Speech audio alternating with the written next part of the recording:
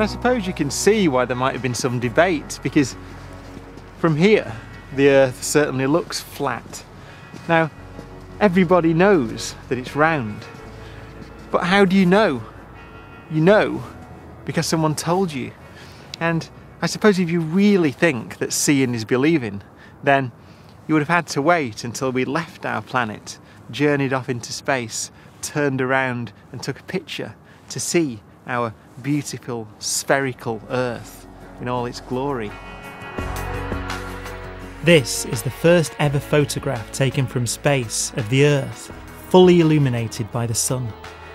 Taken in 1972 by the Apollo 17 astronauts as they travelled to the moon, it became the most viewed image in history and was named the Blue Marble.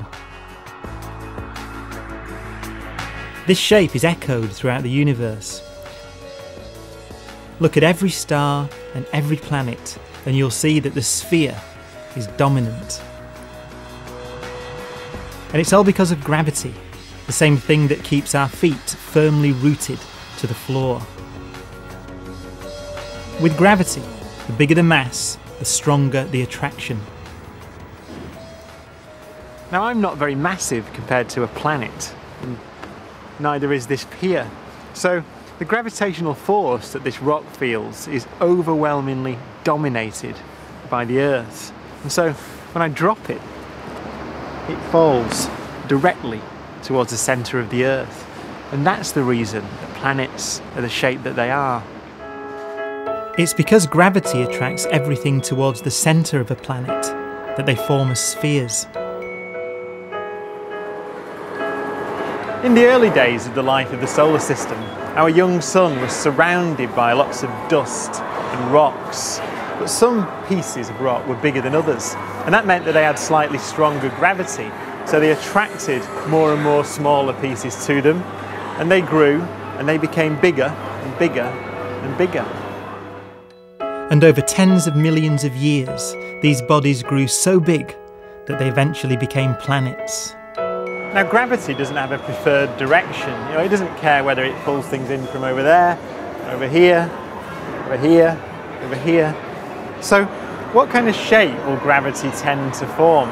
Well, it's not going to form an irregular shape like this, because gravity doesn't care about direction. It will form a shape that doesn't care about direction either. Now, the only shape in nature that looks the same from every direction is a sphere. It's the most symmetrical shape in the universe, and that's why you see it everywhere. Now, it's not easy to mould solid rock into a sphere, but gravity gives planets a helping hand to form that perfect shape. Now imagine this is one of those small pieces of rock falling towards the young, ever-growing Earth. Now when it hits the ground, it delivers energy to it. You hear some of that as sound, but some of it also goes into heat. Now imagine, over millions and millions of years as the Earth grows, how many millions and millions of pieces of rock smash into the Earth and make it grow.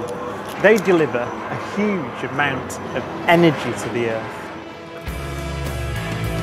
And all that energy made the centre of our planet get so hot that it melted its solid core, making it even easier for the sphere to form. And incredibly, some of that heat is still escaping today, helping to fuel volcanoes across the Earth's surface. Gravity is the reason that our planet is spherical, but it doesn't always win out. Not everything in space is quite as perfect.